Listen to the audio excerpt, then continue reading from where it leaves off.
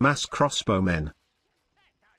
Perhaps my favorite unit comp in this game. After catapults, they are definitely the most hard-hitting ranged unit in the game, and most of the time you can go full meat grinder against your enemies with this unit composition. Although it might not be as good online, I'll tell you why in a bit.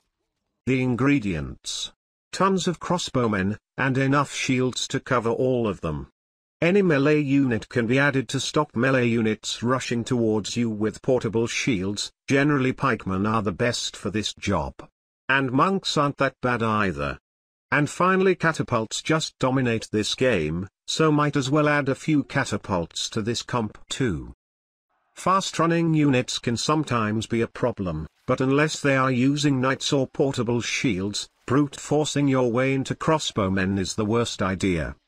Pikemen are really good for stopping knights, and crossbowmen can provide a really nice support in the fight too, so if your opponent is investing into knights like a madman, you might wanna do less crossbowmen and add more melee units.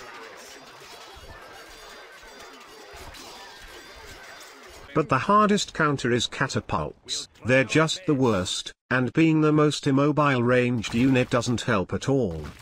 And lastly, portable shields ruin the fun too. Horse archers can go in and out and pick their own fights, while crossbowmen are really slow at that, so that's why horse archers are usually preferred. Ranged fights are just countered too hard by portable shields.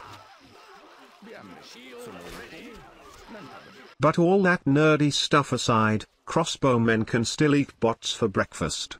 I would even say they're better than horse archers when playing against bots, just because bots won't ever use mass portable shields or catapults against you.